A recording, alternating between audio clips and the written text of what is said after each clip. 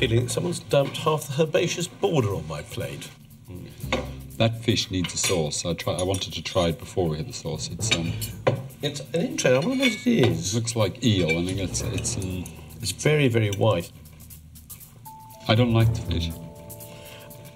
I think it's a bit tasteless. The first problem you have is if you're going to choose a fish like this in a competition like this, you need to be very sure-footed about it. That fish is, in my opinion, a mistaken choice. The reason why cod and sea bass and all these other things are in short supply is they actually taste of something. I think one of the problems with it is that the rest of the dish is so highly flavoured. It's packed full of fresh, flavourless flavour.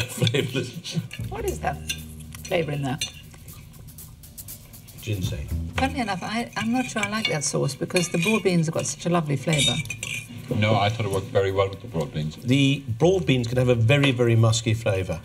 And I think that it just subdues them. This is a very politically correct dish. There's no fat in it. It's totally good for you.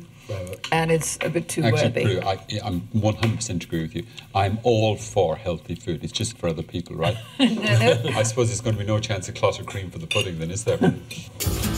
This could spell danger for Chris. Are the judges beginning to tire of his health-conscious cooking already? But now it's time for Elisha's fish course. And he isn't bothered whether his food's healthy as long as it tastes good. He's chosen turbot, topped with cured local venison ham, accompanied by rich brown shrimp and langoustine dumplings with both fennel confit and puree. Well, why turbot? Turbot is a very robust fish that can cope with meat, and it doesn't lose its flavour. There's not really nothing really unusual about turbot, is there? There's like restaurants up and down the country using turbot, but there's not many using ling. In fact, I can't name one using ling apart from mine. What, you're the only person using ling? But turbot is on like virtually every menu, even on pubs up and down the country. Mind you, he doesn't know that the judges think there's a good reason why people don't use ling. Across the counter, Elisha's using tomato ketchup to spice up his turbot sauce. Predictably, Chris is absolutely appalled. Only place for that. But Elisha's too busy plating up to notice. First on is the fennel puree, followed by the confit. He then carefully places the turbot and venison ham, the dumplings, and finally, his special turbot sauce.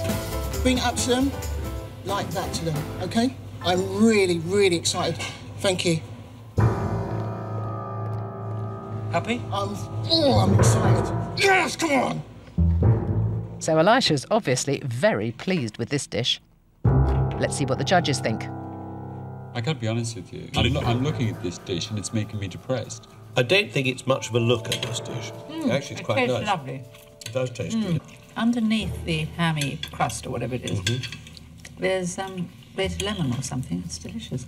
I think that meat and fish combination works well. I think the fish is well cooked. The puree, the seafood and the fennel are very nice together. I think, actually, the only element I think there's too much of is the little prawn balls. Because I just think that, I mean, they're OK, but I just don't think they fit with the dish. I actually think if we just had these balls as a dish, I'd be quite happy. Say 4 of those on a bed of that sauce. I mean, I would have thought that was a thoroughly modern affair. I mean, sorry. I cannot believe what I'm hearing. The one thing I think that doesn't work are these wretched balls, which are, you know, they're sort of fishy gobstoppers.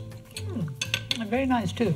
Well, I think this dish could be seen at the Gherkin if it had some more balls. I think, actually, this dish could be seen at the Gherkin if it had no balls at all.